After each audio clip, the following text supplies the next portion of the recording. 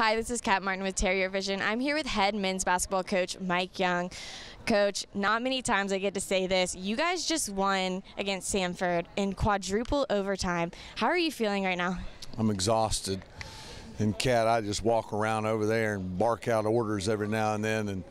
And I got kids out here playing 58 minutes, out of 60. That was a classic, and feel very fortunate to have won. Samford deserved to win every bit as much as we did. Those kids fought and played a heck of a ball game.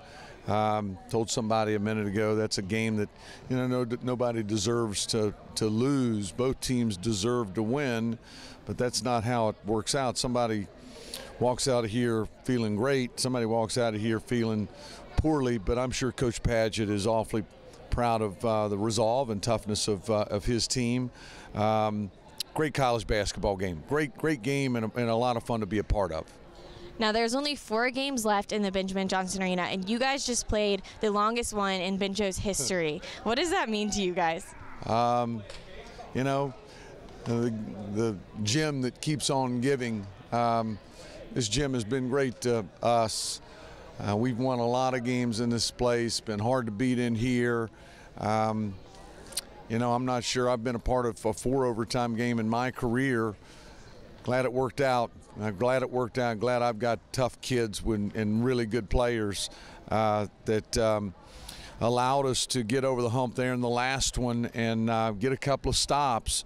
I thought they scored, about 37 straight times there at one point. But in the fourth, we dug down and had a couple of good stops and made our fouls as we always do and won the game. A lot of things that happened tonight. Fletcher had no fouls. Eric had no turnovers.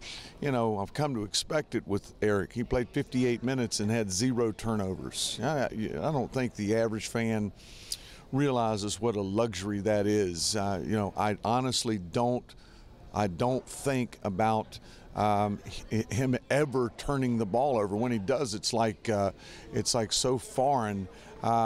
He's a special man, and Fletch, to give us those minutes, he wasn't himself early in the game. I don't think he had made a 3 before the first overtime, and then in typical Fletch fashion, he lost his mind. He got 5 down, and he was awesome. He was moving well. I'm proud of our team, not just those 3 guys. Ryan Salvel had 16 points and 16 rebounds. Matthew Pegram did some things that really helped our team. He had another night when he's fouling incessantly, and that bothers me, and I want him on the floor more. He's making great progress, but had a tough night and only 18 minutes tonight. We could have used him out there more. We had a situation with Cameron and Matthew with 2 fouls, and Deshaun hadn't played in a bit, but had been practicing well and had been part of our scout team, and I thought, he was engaged and had a good look about him. Comes in, and that young man helped us win. He took a charge. He scored a big basket here in the first half. He had 4 rebounds. That is being ready when your number's called upon. You don't come onto the floor and into a game and then prepare yourself. The preparation is done, in the day leading up to the game, in the shoot-around on day of game. And very proud and encouraged by Deshaun's play. Garcia, handoff McGee, long 3-pointer, good, with 13.7 seconds to go. Wofford down 2. Terriers pressing, inbound pass, taken away by McGee, lays it in, scores, he's fouled. McGee stole the inbound pass. Way left wing, McGee, deep 3, got it. Fletcher McGee has awakened, and he's brought this crowd to their feet. Wofford up by 4. Fletcher, your career high of 36 points tonight, 26 of those being in overtime. How did you do that? I don't really know. I definitely didn't play good the whole game. So as soon as I came out in overtime, I remembered I played pretty bad down in overtime there last year. So I just had to say I'm going to leave it all out there, and I'm going to try to get to my spots and get my shots and try to get us back in the game. What are your emotions after this game tonight? I don't know. I've never had an emotional roller coaster or anything like that before. I thought we were going to win. Thought we had obviously it looked like we were going to lose for a second, and then we ended up coming up on top. So there's probably no better feeling than that right now. Talk about Fletcher, and we talked about Eric individually. Talk about how they play together. They have a great rapport with one another because they're in here so much by themselves working on their games. There's a real mutual respect between the two. I mean, I'm literally in here playing one-on-one, rebounding for one another. And college basketball has been and always will be a guard game. If you've got poor guards, you're going to have a hard time. Now, if you can put a big post player in there, as we do, you got a chance to do very well. And but you got two kids like Garcia and Fletch that score and are unselfish.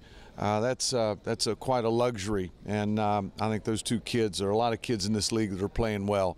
None playing any better than Fletcher McGee and Eric Garcia. Did you feel like Tracy McGrady when you scored 6 points in 2 seconds? I don't know. I've never really thought about something like that, but I was just lucky that we did a great job denying the passes on that last inbounds play, and the ball kind of got deflected to me, and I was there to make a play, so that was really great. So what are you going to do with your shoes after tonight's game? Well, actually, I changed shoes at halftime. So these ones I'm going to keep wearing them until they run out. They're definitely getting old and dirty, but I got to ride the storm with them. How did you keep your team calm in such an intense moment?